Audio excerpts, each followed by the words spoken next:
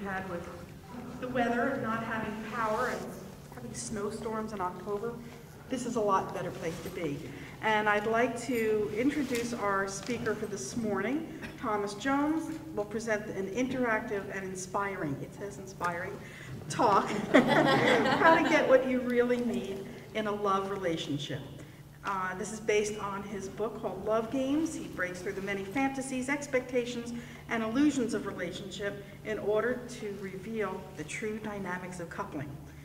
He's been in practice for 30 years, motivating his clients to be their best. I'd like to introduce Thomas M. Jones. Thanks very much. The true dynamics of coupling. Who wrote that? Don't. It's okay. Yeah, so we had a focus group yesterday, and we were talking about why write this book, why talk about this. And I've been in practice for 35 years, and listening to people talk about relationship, about love, about the dynamics of relationship, and watching as the kind of hopes and expectations of relationship really crush people. You know, we have such high expectations about this thing we do, this loving, and are invariably brought down to earth in sometimes not so pleasant ways. So I think it can be very painful and very disappointing. But, you know, my real message is that relationship can be absolutely magical, but based on reality, not based on the fantasy, not based on the expectations, not based on the pain that people go through. And I think it's easy to see that we have a society that cultivates that. You know, we were talking earlier about 6-year-old girls that start fantasizing, start, you know, trying on the princess outfit and thinking about the Prince Charming and so forth and so on. And how can you not have expectations of relationship when that's what you're brought up with? And we talked about boys too. Boys are off, who knows what they're doing, right? But they're playing the other half of that fantasy. They're playing the hero. You know, unwittingly, they're playing the other side of that fantasy. They're trying to be Prince Charming. They're trying to be the hero. So it's interesting that that fantasy starts so early, and it's so in our culture that it's hard to escape. You know, even if you tried to create a relationship out of the box, you'd be fighting so much culture, so much expectation. So it's a tough thing to break through, you know. And the obvious is that it's fun to expect it to be that way. You know, it's fun to imagine that you have Prince Charming and all of your neuropeptides and chemicals go right along with it. You know, when you first fall in love, it feels like this is it. You know, I have found true love. Despite whatever the statistics are out there, I've found someone that I can believe in and something that I can build on. And again, that's the first stage of relationship. And of course, it goes on. I know you guys have never experienced the disappointment of a relationship, but it happens. Somehow we're brought down to a different reality, a grittier reality where, oh, this is what partnership is and this is what it isn't. And I think when you're brought up with those expectations, you can't help but be disappointed that reality is what it is. But we're going to do some exercises today. We're going to play a little bit, and I'm going to show you how much power you actually have in a relationship. I do want to get to that trust issue. Somebody asked me about trust, that how do you trust in a relationship, or how do you reclaim trust after that trust was broken? But we're going to touch on that later, because I think that's a powerful question. You know, you feel like you're in danger if you're trusting, right? That feels dangerous. And we're always looking for a safe place to be. But sometimes the safest place to be doesn't feel so safe. But we'll talk about that, because I really want to touch on that.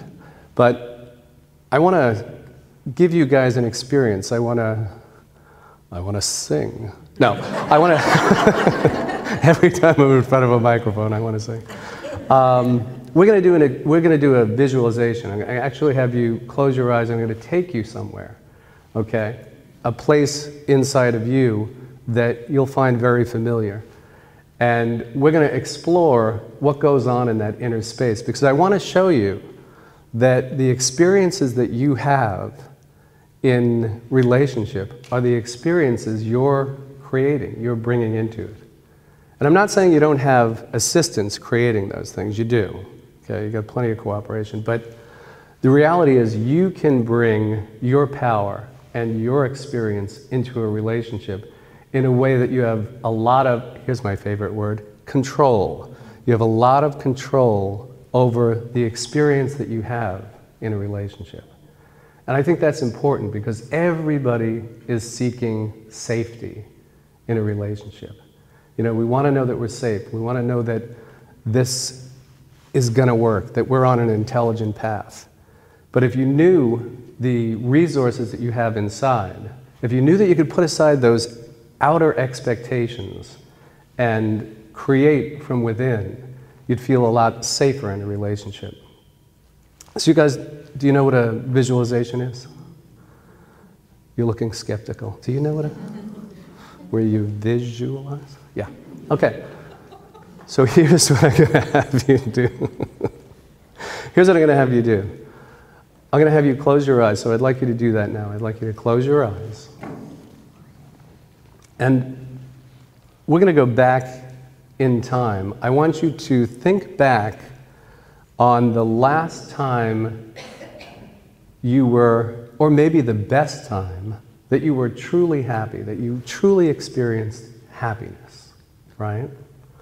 So if that means going back in time and letting your mind drift and kind of looking at different times that you were happy and really finding a place or an event or a time when you were really happy.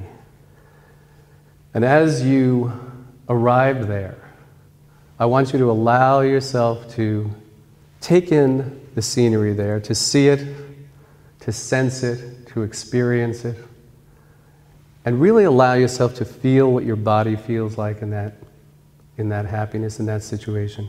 Allow yourself to feel the feelings and emotions that you've felt in that experience. And really let go of everything else but that experience, that joy, that happiness. Maybe it was a playful time or an easy time. Reimagine the season, the time of year, the experiences that you had, and allow yourself to feel what that feels like emotionally. Allow yourself to feel it in your body, to feel it in your emotions, and really let yourself enjoy that experience. And as you're allowing yourself to really let that come up, you're letting go of this moment and immersing yourself in those, really luxuriating in that happiness. Feel what it feels like physically.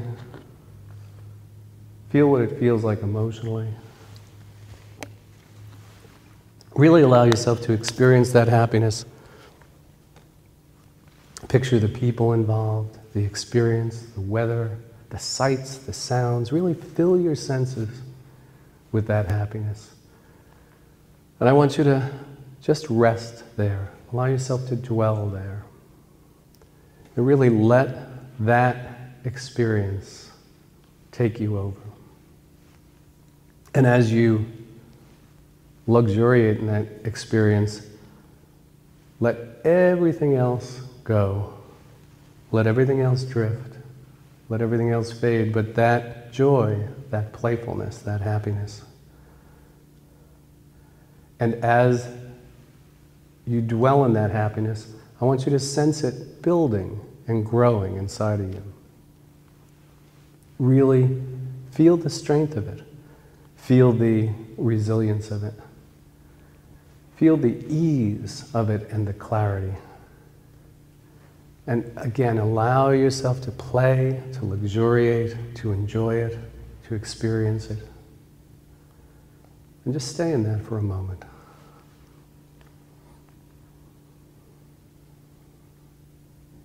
Now I want you to imagine that you're collecting all of that happiness, that you're taking it in, that you're filling up on it, that you're filling from head to toe.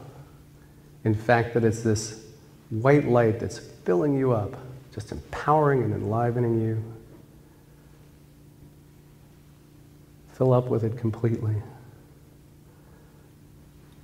And as you start to make your way back from that past, I want you to bring that happiness with you.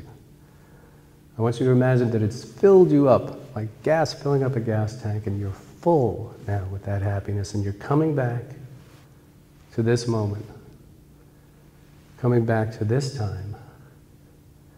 And that in your mind's eye, I want you to imagine that you're filling this time with that joy, with that happiness, with that power.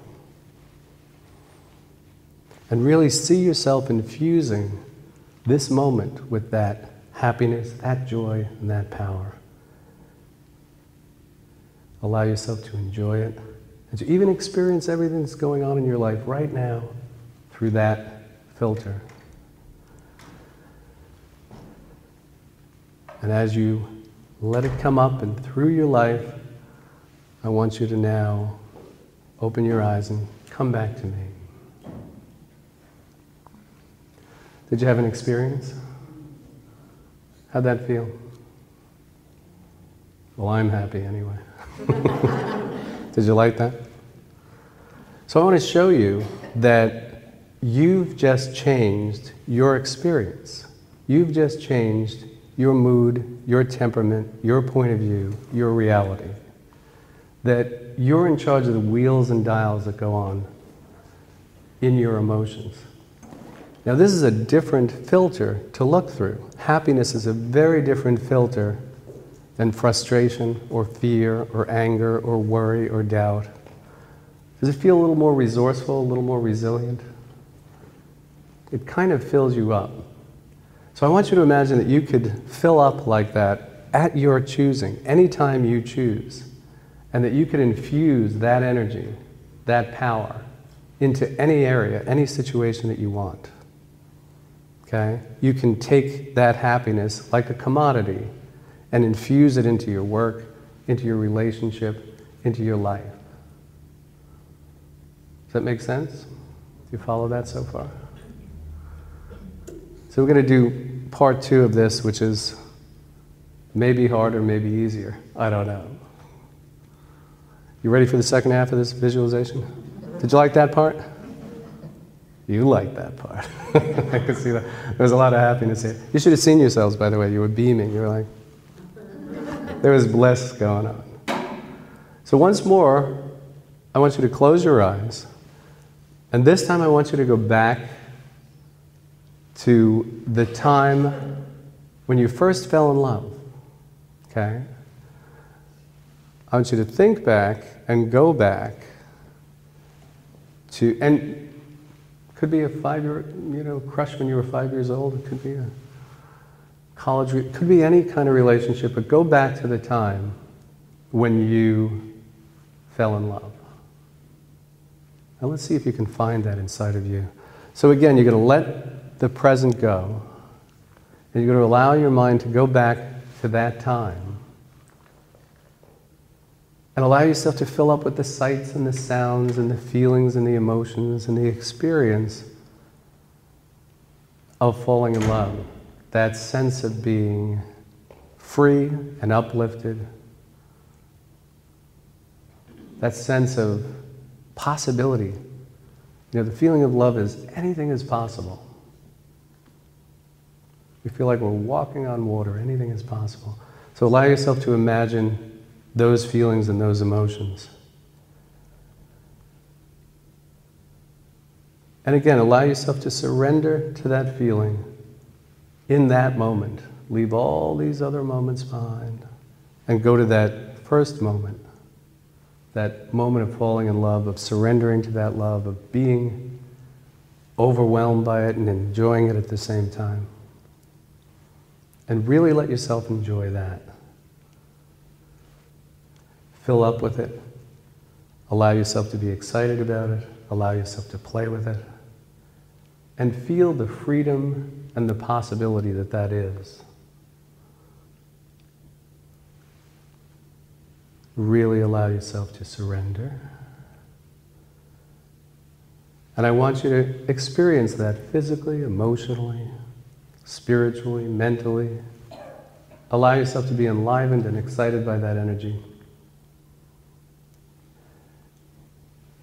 And as you fill up with that energy, I want you to take that energy in and bring it with you. And I want you to move forward in time through your love history and see if you can bring that energy into each chapter, each segment of your life, each love affair, each moment, and see if you can use all of that energy to inform and enliven all of the parts of your love life. Really allow yourself to enjoy it and to experience it.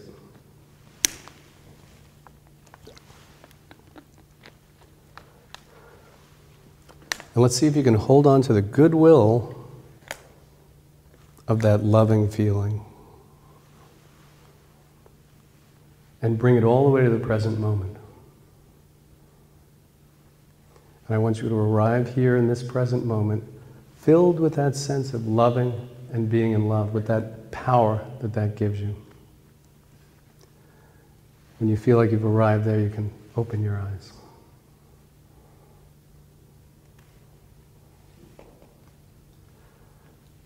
So again, what this is up to, you can come back now. Some people are having too much fun over there. You can.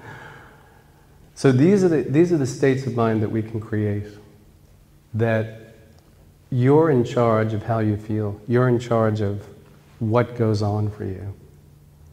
Okay? You're in charge of what the experience is for you and what you see and what you go through. So we often assign how we feel to a situation or to a relationship. Like so-and-so is making me unhappy, or I'm mad at this, or I'm frustrated at that, or he's not giving me this, or this one's not doing that. And we can feel devastated, but we have so much internal resource that, you know, in a way, it's time to stop giving your power to your partner. Stop giving your power to this kind of institution of love. Stop giving your power away to your expectations of what it should be. And really make determinations. You know, I think the through line of this is that you can change any situation you're in into what you want it to be, but it has to be internally. It has to be, you don't believe me, eh? Well, we're going to challenge this idea. You know, I've worked with couples for years and years, and you know, one of the things I say is that 9/10 of what goes wrong in a relationship are the mechanics or the dynamics, the misunderstandings, the miscommunication, and the missed connections between people. You know, you see a couple sitting in front of you and they both feel hard done by. They both feel misunderstood. And what's fascinating is that if you get to this place in them, if you get to that original loving place and start from there, that's really what everybody wants. That's what they're trying to reclaim. People just don't know how to do it. They fight, they argue, they're frustrated, they have expectations, they have disappointments, and they throw their emotions at it as though if I throw enough into this, I'm going to somehow change this as an effort of will. But the reality is, you can change it, but it has to be from a place where you remember who you are as a loving being, that you show up with that, and that you try to call that forth from a partner. You know, somebody asked a question about trust earlier. Like, why should I trust? And she had reason to ask because she's been hurt. And your trust gets pretty abused when you get hurt. You know, you feel disappointed and betrayed and the whole gamut. And I'm not saying that's easy, it's certainly not. But I said to her, you know, if you ask me, how do you trust your partner? I said, don't. Why should you trust them? You got to trust you. And that's the glib answer, right? But the whole answer is that you got to choose trust because that's where you want to live. You got to choose to trust your partner because that's going to empower, that's going to change your experience. That's going to allow you a space that you can show up that isn't painful and uncomfortable. I was explaining to her that, you know, by empowering somebody with trust, that doesn't make you blind. That doesn't make you stupid. That doesn't mean you're not going to see what goes on or what doesn't. Obviously, if somebody is too weak not to betray you, you've got to move on. That's not a situation you can be in. But that doesn't mean that you have to suffer in a relationship and live in that mistrust. What's funny to me is that mistrust makes you blind because you're always suspicious, you're always afraid, and you interpret everything according to that fear. So you never know what's true and what's not. But if you start with trust, you're not going to be blind. You'll see them coming a mile away, and you'll be in the experience that you want to be. In addition, that mistrust calls forth mistrustful behavior. You know how when you expect somebody to do something, pretty soon they will, right? And then somehow you're kicking yourself like, I was a part of this. So I think for the sake of your experience and for the sake of the experience of the relationship, you have to choose trust. And that's the smarter choice. That's the clearer choice. And that's the choice that lets you see what's happening and what's going to happen. So I want you guys to think about questions that you have about relationship, problems that you have, or issues that you want to challenge, you want to talk about. Because I want to do a little Q&A and start playing with these thoughts. I thought that trust question was great, though. So what do we have here? What are the issues? What are the questions that you have? What are the challenges that you have? Mm-hmm. Just as there's calculated risk, is there also calculated trust? Well, I think trust comes, first of all, yes. I'll give you the short answer. That you're not going to blindly trust. And I don't think blindness is a useful quality in any relationship. I think it always has to be informed. You know, you're always in a position where you should be attending to that relationship. You know, you should be looking. You should be wondering, what are the dynamics here? What's going on here? What are we doing? How are we communicating? What are we playing with here? You know, one of the things I said is people pay more attention to their house plants than they do their relationship. Right? At least you water them every day. If you gave some attention to your relationship, if you made an investment in it, you would trust more. Is it a calculated or informed trust? You bet. Because we're not fools, we don't want to be hurt. We want to see what will be, but I think you have to see with open hands. You know, trying to control a relationship or control somebody else's behavior is painful for two reasons. One, the jailer is in jail. If you're trying to control, you're being controlled. And that's not a good experience to be having.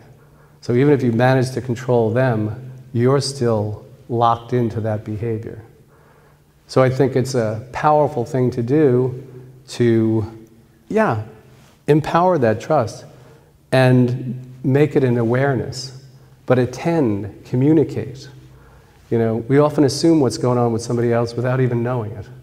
We react automatically, we build habitual reactions so that conversation between two people that know each other can be so rote. You know, after 5 years, the most common way that couples address each other is, what? What? What? Right?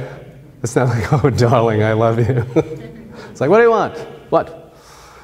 So I think you've got a living, breathing thing called a relationship that requires care and nurturing and attention and communication. And again, I'm not talking about, you know, spending 2 hours a day looking in each other's eyes and talking to each other. I couldn't stand that. Talking about checking in, maybe for 5 minutes a day. You know, sitting across from somebody and actually communicating and connecting with them, right? Really, as much as you give to a houseplant, that'll do. That's a lot of attention. And I think it'll transform things. But yes, an informed and awareness, right? Be aware of what you're in. Question, issue? I'll make you talk. Yeah. You've been in a very long relationship, and you no longer have that relationship, be it that you're widowed or divorced, and you started to make new relationships with new men. That's where the trust issue becomes very apparent, because you don't know what they're telling you is the truth, or what they want you to hear, or you hear what you want to hear. That's true, because you know the beginning of a relationship is a sales pitch. It is definitely. Yeah. And the first date is... It's like, I am great. So the first date's an interview. I get through the first day, and then there's another day. Now, I found some interesting things that may I just read them to you? Sure. The difference, you have to know these things. I think, in order to know where the relationship is going, what you have. The difference between a man who flatters you or a man who compliments you. That's one I want you to address. Okay. The second is a man who spends money on you or a man who invests in you. Okay. A man who... I'd want both of those, but go on. I think I read the next word. A man who views you as property, or a man who treats you properly. Wow. There's a good distinction. A man who lusts after you, or a man who loves you. How about both for those two? I think it means. I like that. A man who believes that he's God's gift to women, or a man who remembers that woman is God's gift to men. Those are the things I'd like you to address. That's great. Where is this guy? Let's bring him in here. We'll vet him for you. Whatever you like to address. Well, I like the flattery versus, what was it, flattery versus what? In other words, Compliment? the difference between a man who flatters you or a man who compliments you. Okay, fair enough. Because it sounds like the one, the flattery, is a manipulation, right? And you can feel it. You can feel it a mile away. It's like a used car salesman, kind of. But not when you're vulnerable. Oh, then it feels real? Then it feels real. I see. That means you want to hear that. Okay. Those are the issues. So then you're trying to decide, how am I accurate in my needs based on who I'm And with? that's a trust issue too. It is. It's totally a trust issue. But I think, you know, high risk, high reward. If you're going to play this game, it's going to be a risk. You're going to have to risk some things. And I think at some point you have to trust your intelligence. Look, if somebody's trying to con you, you're going to know that pretty quick. You know, we're pretty savvy down the line. No, she's not going to know it? Well, you will, though. If you're asking these questions, you're going to know the difference, right? But I think the more you communicate, look, the flowers and candy is nice, the compliments are nice, all of it's nice, but it's the prelude to a relationship. It's not even a relationship, okay? You know, it's this fun dance we do before we decide to get down to brass tacks. Are you the partner that I can work with? Are you the person that I can communicate with, right?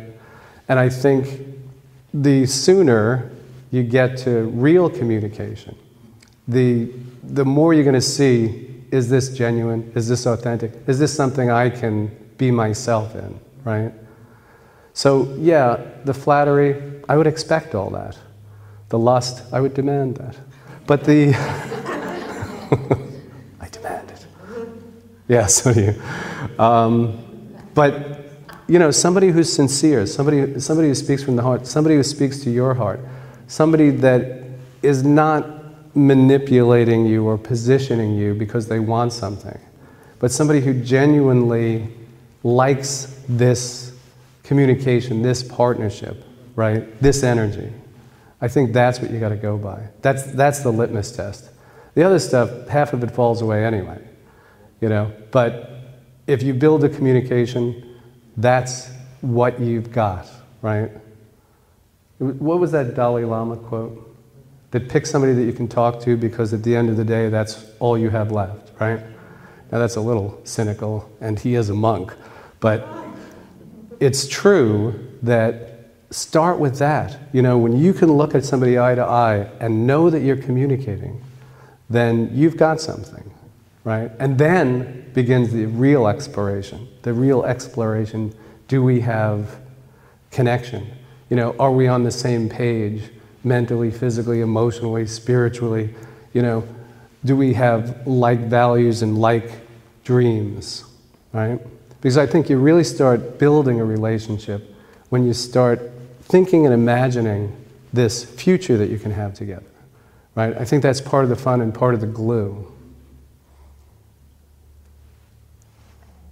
Okay. Yeah, yeah. I find with relationships, it's like a fine line between the two people, like a spider web. Just when you think it's mutual, and you feel it, and you know all these things, whatever, and you give, but you never show, and then the person gives back, and you feel like this is it, and then somebody pulls away, and it feels like the whole thing was an illusion, because it really was a connection there, but then how do you know? How do you 100% know? You never know. You have to trust that person that it was mutual. You never know, but I can tell you this about pulling away, right? That relationship is like an orbit. Sometimes you're closer, sometimes you're further away, but that doesn't mean you're out of orbit, right? Depending on the things that you go through in a relationship, there are times when you're going to pull back and deal with your life.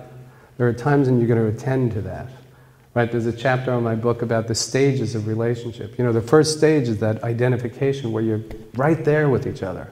You know, you're giving, you're sharing, you're loving, it's great. You know, we both love Chinese food, that's wonderful, right? But that changes. You find out she doesn't like Chinese food.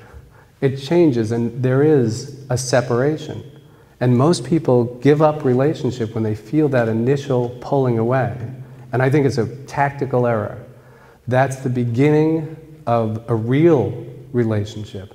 Because until you differentiate between you and that other person, you know, what's happening is that you pull back and you start to integrate this into your life.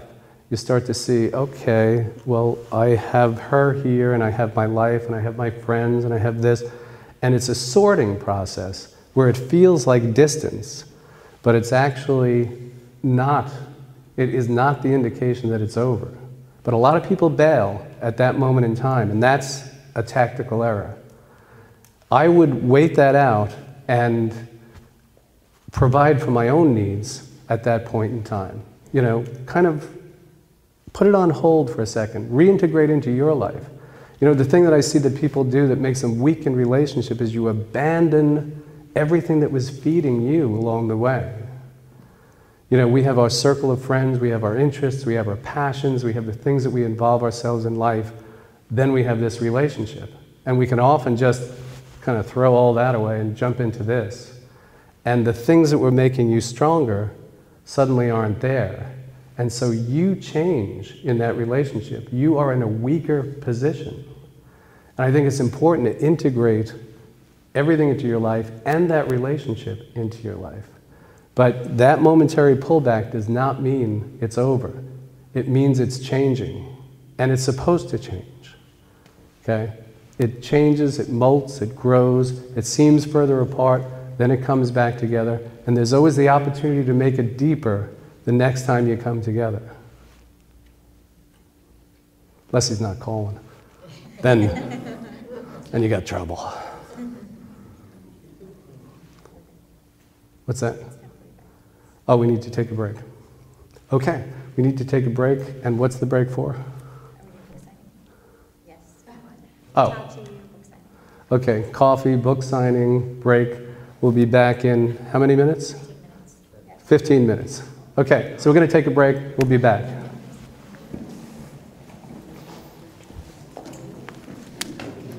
Gritty of what goes on in relationship. I know that you had a question. What was? The line with honesty. What's like too much honesty in a relationship? Where can you overshare or undershare? Yes, you absolutely can overshare. And by the way, I don't believe in full disclosure. Okay, I had a couple where the girl felt like, oh, tell too much about yourself, about your past, about your history, about your life, about your feelings. Yeah, things you're thinking about maybe. Yeah, your thoughts, your feelings, right? Don't do any of that. No, wait. No, I don't mean that. It's undersharing.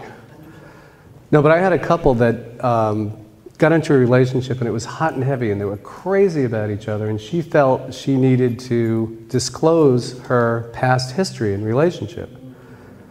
Yeah, see, some people are understanding what that did.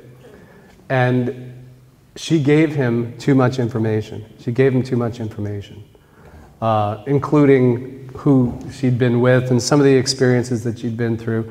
And you know, it's an honest feeling that you want to share. You want to open your heart and soul to somebody. But I warned her ahead of time that it's a complicated idea because you're going to put images into somebody's head that they're never going to be able to get out. Okay? And that's effectively what she did. That she gave him images that he had a lot of goodwill because it was the beginning of a relationship, but he just couldn't digest it. And ultimately, it was the obstacle in the relationship. It just wore it out. You know, he couldn't fight those pictures, those demons. And I think it's unfair to somebody to lay the burden of your history on them and say, now, deal with that, right? I think you gotta know who you're dealing with first and really be judicious about what you're sharing. Just a follow-up to that, though. Do you not ever fully disclose, or as the relationship matures, do you at some point? Well, I think there are points at which you can share that. You know, there may be a point later on when the relationship is more mature where you can even laugh about those things. You can share, you can talk about your history. But I think in the tender years, in the tender times, it's too much to bear. You know, a lot about relationship is ego. And you're challenging somebody's ego by giving them too much information. And you know, I'm not just talking about sharing about your past lovers. I'm talking about some of your thoughts, some of your feelings, some of the things that you might want to express. You know, you think, this is a great idea to tell them how I feel, right? Except, you're smiling. Except, you may not feel that way an hour from now, and you've just put something on him that he has to deal with. You know, I think a lot of our feelings and emotions are our responsibility. And it can really be a matter of oversharing where you're putting that on somebody else. Like, make me feel a different way. And believe it or not, that's you giving your power away. Because your feelings are your responsibility, that's your work. And feelings are there because there's something there for you to learn. You know, whether you're hurt or you're scared or you're worried or you're doubtful, that means there's something in here that is rubbing against reality that hurts, not something over there. And the minute you start using somebody else as a solution to your feelings, it becomes dependent, codependent, and dangerous in a way. You're literally giving your power away. You're saying, you can make me feel good or bad or safe or okay. And that's not fair to you, and it's not fair to the relationship. You know, people will shoulder that burden, like, okay, I'll make you feel good. But they can't do that, you know. And after a while, they'll be kind of managing your feelings, maybe even micromanaging them, trying to keep you in that good place. And that's really your work. Does that make sense to you? So who did that make angry? Somebody. Question. What was it? Oh, go ahead. There was someone over there? I'm saying just thoughts. I mean, when you love people, it's it's different love. Like in relationships are not all the same. It's just thoughts that I'm thinking. That's true. It's different loves, it's different reasons why you meet people and why you're put in this situation, I believe. Oh, I agree. And I think, here's an unromantic concept, but I believe it's true, that you're there to learn from whoever your partner is. And you're going to learn different things from different people. And you're going to combine in different ways that you make a unique relationship that wasn't like this, or is like that. So you're right. You learn different things from different people. Then there are people that don't learn. And they will create Mistakes that you make, that you meet people for a reason. It's not that you make a mistake. You need a person, there's a reason why you're meeting them, I believe. Absolutely. I don't think there are any mistakes. I think we're with the people we're with in order to learn very particular things. But we resist that sometimes. We don't want to learn all the time. Like, I'll get rid of them and then I won't have to learn. Right. Because it's not good for you. If it's not perfect for me, then I shouldn't be in this relationship where I'm in control of it. I'm in control of myself. But, it's different. It's different because I'm there for, I don't know. I mean, I'm loving it in a different way. Yeah. Different loves. Yeah. I think everybody strikes us in a different way. And you're going to see things about you. Everybody's a mirror. We come across these mirrors called relationship, and we get to see ourselves in that mirror. And different people reflect you in different ways. It's not all about what's good for me, really. Right. In a relationship, it's good for two people. It has to be. It's not only about me. It's not only about him. It's about us. We're growing. And you're right. In good and bad. I mean, nothing's going to be perfect all the time. Yeah.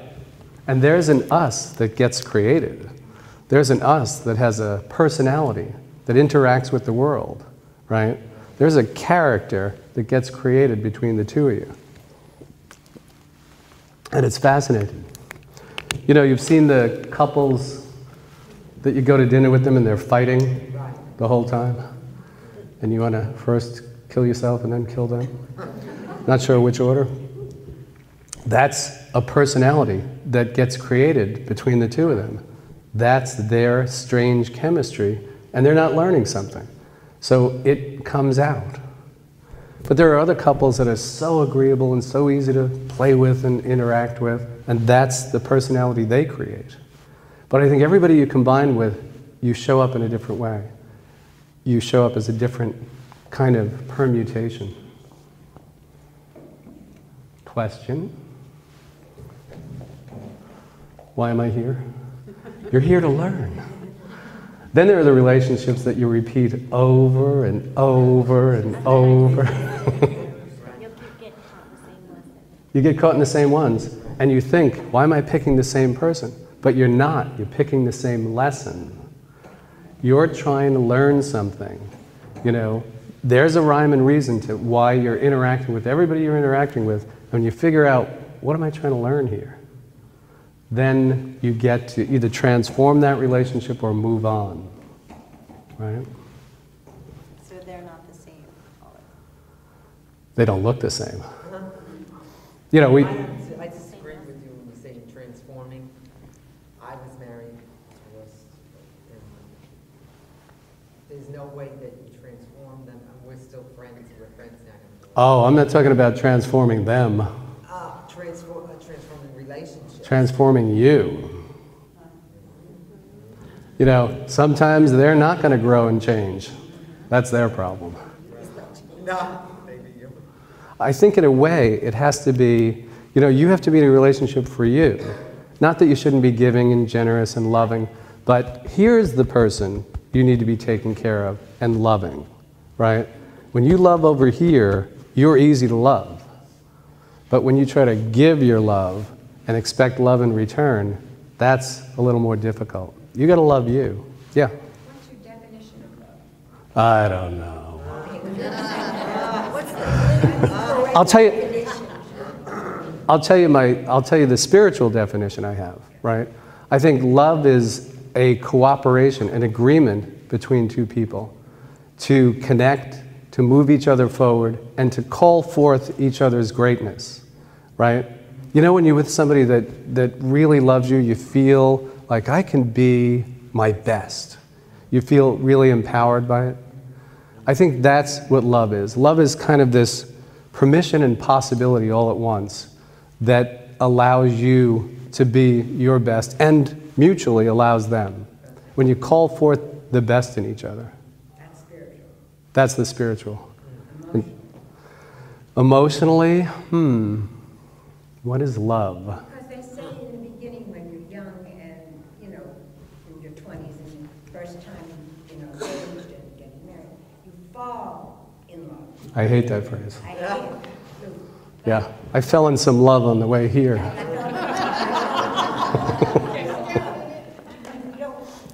don't physically fall, but something in you, you lose something because you're going in some direction. But later on, when it's mature, it's not falling in love, it's something else. It's choosing, yeah. Falling in love is easy, it's staying in everything, that's why they call it Yeah. falling, because everybody can fall in love, it's very easy, but staying in love is what the goal really is. Yeah, I think falling in love, that's kind of a misnomer, because you're falling in lust, or you're falling into fantasy, or you're falling into infatuation, and it's a wonderful state. I love it. I wouldn't do without it. But I think it's the beginning of possibility for a relationship. I don't think it's the relationship. And a lot of people identify that as the relationship, and when that goes, they think, oh, I fell out of love. Well, no, that's the opportunity to actually create partnership. So yeah, falling in love, that's rough. You know, it's really a combination of neuropeptides and chemicals that you're falling in love with, right? So when they pass, as they must, then you talk about long-term commitment. Then you talk about building in an intelligent way. But you know, I likened building a relationship to picking a business partner. And I know that sounds a little unromantic, but you really got to figure out, can I work with this person? You know, are we on the same page? Can we communicate? Can we negotiate? Can we create what we want to create? Do we dream alike? Can we dream alike? And I think, again, if you think of how much you would vet a business partner, it'd be interesting to at least look at your love partner that way. At least kind of look through those eyes. Yeah? What are the top 3 problems that you see with your clients? The top 3 problems? I think certainly it's about love. I've been in practice for 35 years, and invariably it comes down to love relationship, right? Like, how do I get it, or how do I sustain it, or how do I get out of it? But I think expectations, probably the first and most difficult problem in relationship, because we have these expectations of our partner, and the only thing that can lead to disappointment is expectation. So we expect them to understand us, we expect them to know how we feel, we expect them to know what we want, and we think it's love if they're a good guesser, you know? We think it's love if they can, I know what you want, but that's just good salesmanship. So I think expectations is a big problem. I think people giving their power away in relationship, and like I said before, abandoning your life or abandoning your support system or abandoning who you've been for a relationship, that's a huge problem. Because you weaken yourself, you denature yourself, and you're not the person who fell in love or who they fell in love with. And so that becomes a big problem. Those are only 2. But I would like to know is, who's more unhappy, the men or the women? The women. You want to know? The women. Who gets the raw end of the deal? You guys. Okay? But you got to remember, relationship is a construct of women. Okay? I sit across from men, and they're like, why can't we just hang out? Right? Women have the structure, the format, the understanding that relationship has to build and grow and move forward, and you know, and men are like, what? I'm just hanging out. What's up? So I think that because women, in a way, have more of an investment in it, I think they get the short end of the stick. Because, and, you know, find an enlightened man. Because that's half the work. That they understand that, you know, we're all in it for the long haul. What I've seen about people is that we all want the same thing. Men want what women want. They want that long-term relationship. They want partnership, communication, connection. They just don't know how to get there.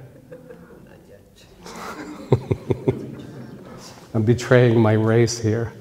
But it's true, you know, I think women have been taught to deal with their feelings and emotions and expectations so much younger than men, and we've been kind of talked away from that or kind of cultured away from that. And so I think women are far more articulate emotionally and far clearer about what they're up to and what they want to build. And so I think women take the brunt of it. I think one of the tactical errors I see that women do is that they will create the entire relationship, right? They'll do their part, they'll do your part, they'll do the whole thing. No? Yes? And they're very good at it. So men feel like, yeah, I'm in a relationship. They don't know what they're in, okay? So I think women overinvest, and that's why they're overexposed in a way. You know, find a guy who knows what you're up to. Gonna build. Yes? Can you have a relationship without an expectation? That's hard, isn't it? Because the minute it's good, you expect it to stay good. I think you need some expectations. I think especially when you've been But when you you're can older. accept how it goes. Everyone, I mean, it's healthy to expect a person to. Look, I think you have to have some forward thinking. Let's change expectations into planning or building, right? That's better. Yeah, let's make it into something that doesn't create disappointment. Because I think that's kind of a toxic word, expectations. It's like attachments, right? You know, if you ask the Buddha, you should have a relationship without attachment. Good luck with that, by the way. You see how that works? I'm not attached. Yeah, then you're not in a relationship. So I think, yeah, having no expectations and being detached in the following way, where you're not looking for another person to fill all of your emotional needs. I think if you're there, that's a huge advantage, right? Then you get to want somebody instead of needing them. We resent who we need. But it takes years and wisdom to get to that spot. I think it does, and I think, you know, that's the journey. You know, I talk to people not in terms of their relationship, but in terms of their relationship life, right? Because it is a lifetime of learning, and each relationship is a piece of knowledge and information that you get. So it's your relationship life that's going to bring you to that place of wisdom. And ideally and hopefully it's with one person, but that wouldn't be my expectation. Good question, though. Do you tell them your expectations? Who? Your significant What other? is it? If you should let your significant other know the expectations, is it fair to have expectations or plans without, I mean, they're doomed to fail if they don't know about it, right? I mean, that's setting it up for like... They're doomed to fail your expectations. Well, yeah, that's what I'm saying. If you have expectations in a relationship, then if they don't know about them, then How about it's like this? the same thing, trust. Like, if you have these How about this? expectations and you're waiting- Instead of setting an agenda for your partner, why not set an agenda for you? Why not say, this is who I want to be, this is what I want to get, this is where I want to go, and invite that partner in to partner with you on that. Because I think the minute you say, you're gonna do this, you're gonna buy me flowers every Thursday, you're in a lot of trouble. Because men have no memories. It's true. Does that help? Yeah, I just mean... You don't like that? I'm just saying if you have expectations for the relationship, wouldn't it be effective to let them know before you, like, have these expectations? And then... what I would say is that if you have hopes and dreams and aspirations for that relationship, sure. But those land a little softer than expectations. Expectations land hard, okay?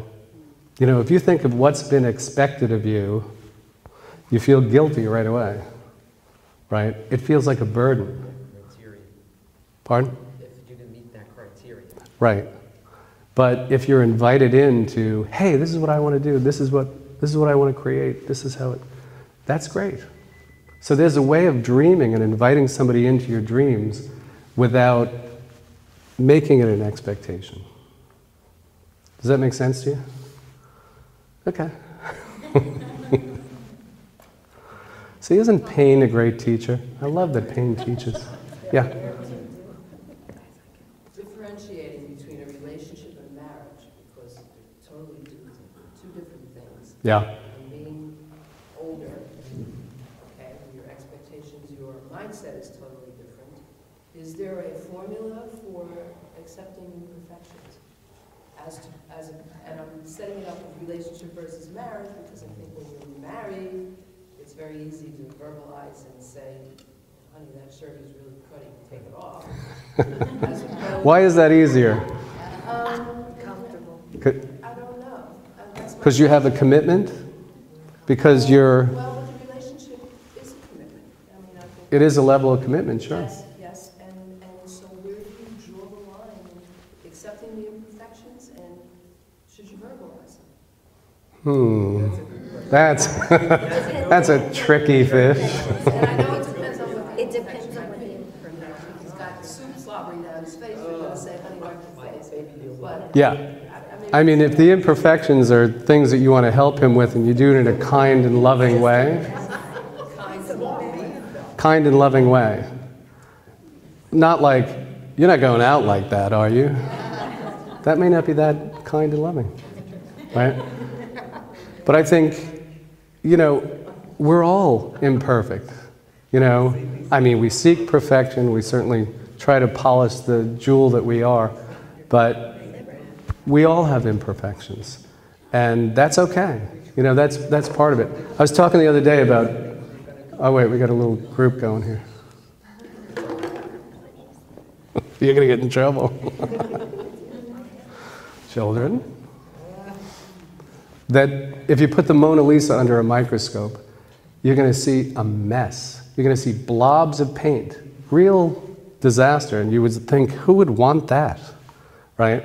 But if you back all the way up and see it in the right perspective, it is perfection. It's arguably the greatest masterpiece. So perfection, imperfection, it may be a point of view. It may be a matter of your perception or your perspective. And he should change that shirt. maybe that was a bit example. Yeah. I told you I collect quotes, and one of the things I heard is that the best way to find love is to find an imperfect man and love him perfectly. Wow. And I thought that was very interesting. Well, the first part's easy. Yeah. It's true. Now, you don't want to be his mother, you don't want to take over the role, you know. Yeah, you don't want to take over that, you know. Raise your man right, right? But you do want to better that person. in some way. Yeah. Judy said. Yes, right, like I said. Make better. Oh, I agree. I agree. For them. Decisions, but sort of put him in that direction. Why would you want to do that? Isn't that controlling? Well, it depends. You know, if you see somebody's potential and you want to lovingly help bring them to that potential, You know they can do that. that's great. But if you're whipping them to kind of meet that potential, that's not so great. It has to start out with acceptance and then transformation. But hear that again, that anytime you want to change somebody, and I do it all the time, by the way, it has to start with acceptance, right? Acceptance of somebody exactly the way they are, then you can change them. But maybe not. But at least you're accepting. It's not so bad. Right, But what if they don't want to change? That's their right. that's the right, that's. And that may blow up the relationship. It might. Because it may be Because I feel That's right. That's right. And that's well put. Yeah, you can only play your side of the court. You can't be over there running and hitting the ball back for them, which a lot of women do, by the way. And that's exhausting and thankless. Yeah. You're running into a wall all the time. Yeah, play your side of the court. That's all you can do. And you have to know when sometimes, you know, you accept people with imperfections, but sometimes you have to know when to walk away. Mm-hmm. It doesn't mean you have to stay with everybody. Oh, I agree. I mean, there is a time you have to, because you are thinking of yourself, you have to love yourself first before you love another person. You have to feel if something's best for you, and it doesn't mean you have to stay there and be supportive. Yes, you have to be supportive if you love them, but you have to look for the red flags, and if they're blinding, you have to say, you know, maybe it's time to walk away or move on or something. I agree. I think relationships are finite. I think it's, you know, it's a lovely notion that it should last forever and, you know, till death do us part. But it is a finite situation. And there are times to absolutely walk away. There are times to run away, okay? Like, this is not working. When you're not loved or respected or honored or taken care of or seen or understood, you shouldn't be there. Unless that can happen, unless the potential for those things happening is there, you shouldn't be there. And I think that is self-love, right? An awareness that I need more than this, I deserve more than this. Self-respect. Yeah. Yeah. Yeah. Till death do us part is scary. I mean, someone's dead and someone's alone. Question? Yes. Yes. How many men get this education? In your travels, how many men come through these type of things? I mean, because it's got to work both ways. Everybody needs the education, so to speak. Or do the women have to educate the men, or do men come to your talks? And How many men get this education? 7. No. I think, you know, I was gratified. I did a focus group yesterday. Some of the people were clients and some of the people were I hadn't met. And again, what was intriguing was that the men love this. They love this information. I think they don't get exposed to this information. They don't hear it in a way that they can digest it. And they're usually on the guilt end of what I didn't do. And so they're on the defensive. But I think given the opportunity, men would thrive with this information because there's a logic, there's an order, there's an elegance to it that this will work. You know, if you do this work this way, it's going to work. You're going to have the relationship you want. And really, that's what men want. Do they avail themselves as much as women? No. And I'd like to see more. But I think it's starting. I think there's a consciousness that is starting. Yeah, another man. Hey. And speaking about imperfections, I would make the observation for what I dare say is a successful relationship with my wife sitting over there of 36 years is that I think when it comes to imperfections, there's the issue of love and trust. When my wife says, you're not going out in those pants, go up and change the pants, it's not, I have to accept the fact that she's doing it out of love and trust her that she's trying to make me a better person. Now, very frankly, I have no problem going out of the house looking like an unmade bed. But I also have to trust her that she's not doing this, you know, because she's trying to drive me crazy. Right. She's trying to do this, you know, to make me look better and be a better person in the process. It's a stretch sometimes to remind myself of that, but I think that's the essence of a good relationship. I have to trust her in these situations. Do you do the same thing to your wife when she gets ready to go out for a date? She always looks perfect. Oh. And that's the right answer. That's very good. But I think you're right. I think it is your work to trust where someone's coming from. Your work to interpret what they're doing as, this is going to improve me, this is going to make me look better, this is going to help me in the world. And I think you're right, that is a sign of a good relationship. That means there's a partnership here that has a basis of trust, that it can take those things, right? I love that, I think that's great. And that's mature love. You know, not this flashy romance or this, you know, oxytocin-based lust or this, you know, craziness or drama. You know, people are so in love with drama in relationship, and it's the problem. You know, I think it's people that need a passion in life instead of making their relationship their passion. You know, they busy up with this drama, which just creates difficulty and disconnection, and it's misdirected energy. A good relationship should not have drama, right? Once in a while, you're going to... The ideal one. The ideal. Right. And they all do. Well, they all do from time to time. Time, right. Yeah. But you got to navigate away from it. You know, you want a good, solid partnership where there's real communication. Trust, love, belief, right? Okay. Last question, anybody? How did you get into this whole career? How did I get into this career? No, I know, I'm saying, like, what interested you in? When I started as a psychotherapist, I went into a family counseling center and was thrown in the deep end. Here, now you're a family counselor. Now deal with these people. But I was fascinated by the miscommunication. You know, what struck me was that so many relationships are really essentially good, but there's no communication. And it was heartbreaking to watch people just missing each other. You know, saying things that nobody heard and not connecting. And I just got more and more intrigued by what are the obstacles to showing each other what's really there, you know? And I think I just made a study of it. I just got fascinated by it, you know? Because, you know, believe it or not, most relationships that sit across from me that think they're doomed, it takes work, but I put them back together because there's a basis of love there. You know, you're not there for nothing.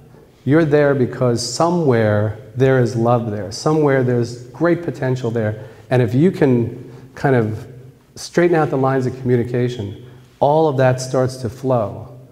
And so many relationships that you think can't possibly be rescued get resuscitated, rejuvenated, and even enlivened. So it's kind of fun for me. It's almost a challenge in a way. You know, I see couples, and it's like they're hanging on by a thread, and my revenge is, I'm going to make this work, right? Yeah, and I'm good at it. I like doing it. I'm a good communicator and translator for people. It's fun stuff. I'm in Chelsea, in Manhattan, 27th and 7th. Yeah, I do group and individual counseling and couples therapy. It's a lot of fun. It's been a journey, you know. And frankly, I learn more than I teach, as you can imagine. Yeah, In New York, it's you must fun. really get it. What are you implying? Bunch of weirdos? I know what you mean. All right, so listen, thank you for being here. This has been great. Books and cards over there. Thanks very much. Oh. Thank you. This has been terrific, and thank you all for the great questions and being so interactive. We're now going to do the raffle. Ooh. And I didn't get a Anne, ticket. do you want to? This is the first one is for the Best Buy. Let me look wise.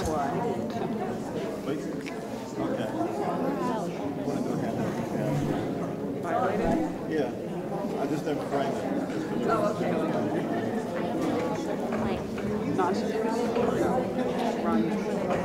I wonder if those two are a couple. Sure. What's your name? Well, my name's Lauren, but my sister is Julie. Julie? It's Julie. Okay. Okay.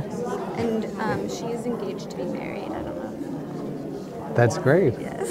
That's exciting. Yes. We'll give her a little love and light. How about that?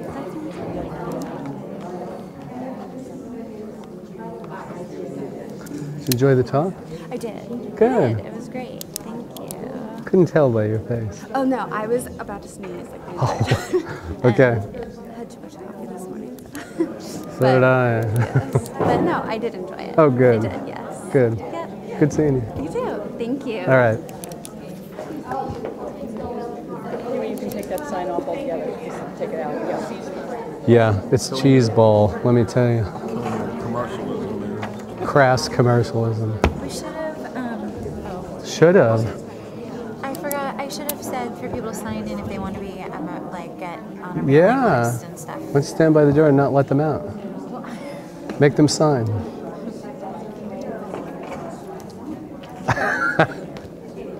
You're so pleased.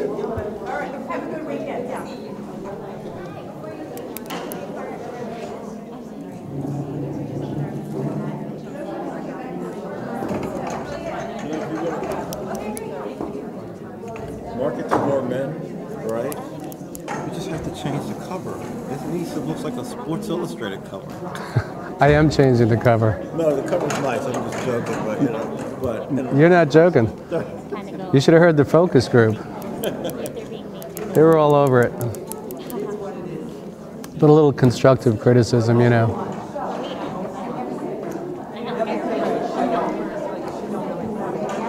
Cold? It's cold in here. Gotta be up there more. Then you won't be cold. Look, act like you're getting a book signed. You can get your picture. You know, I wanted to say, like, I love you, I love you, I love you. You're the reason why I wrote this book.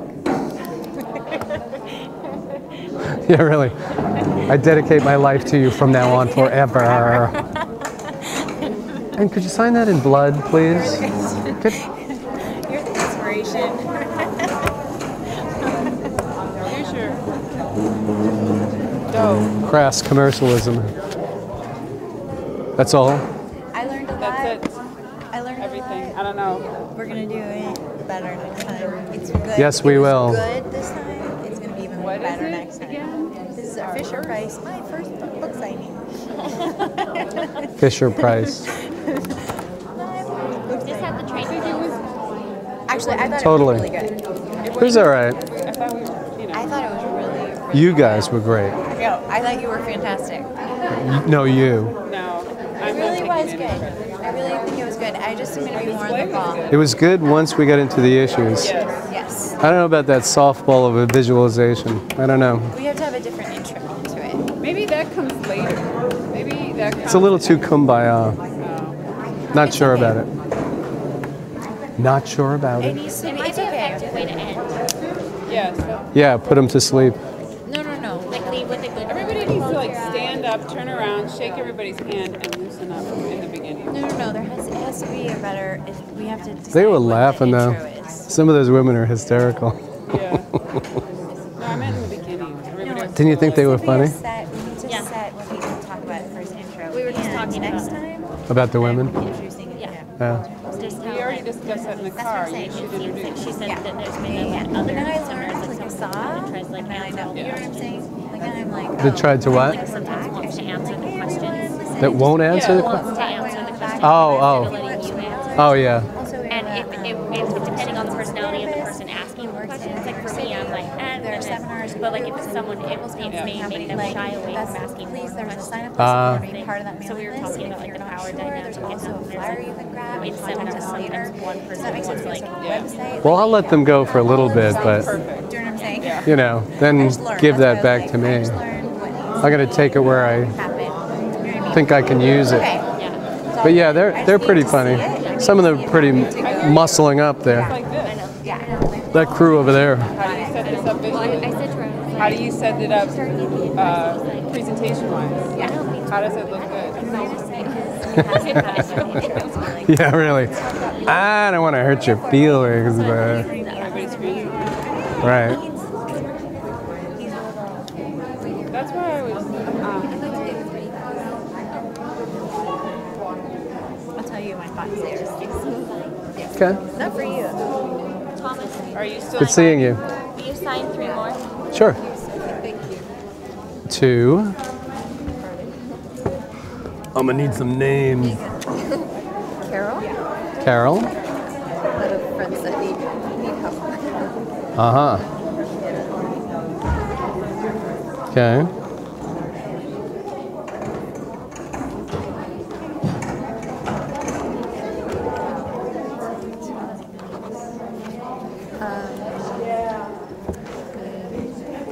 Tanya?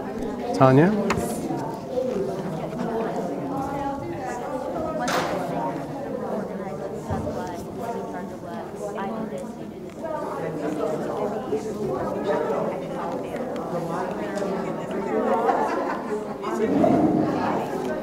Okay.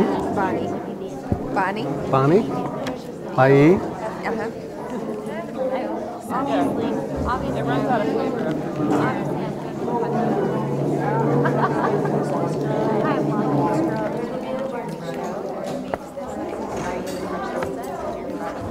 You're a good friend to get them these. I have lots of questions, like, would I be able to contact you? Oh, I sure. don't want to spend too much, but I mean, I'm married for 10 years almost, July, but like, how do you, like, bring the romance in? When, we have a son that's 7, and it's like... There are absolutely ways to do that. No, you can... There's so many questions I have, but yeah. Give me a call. Okay, I appreciate it. Yeah, absolutely. Okay. It was good seeing you. You too. Thank you very Take care. much. Bye-bye. Shall we? Surely? Crass capitalism. I'm out of here, man. I can't take this. Thank you. Thank you. It was lots of fun. It was.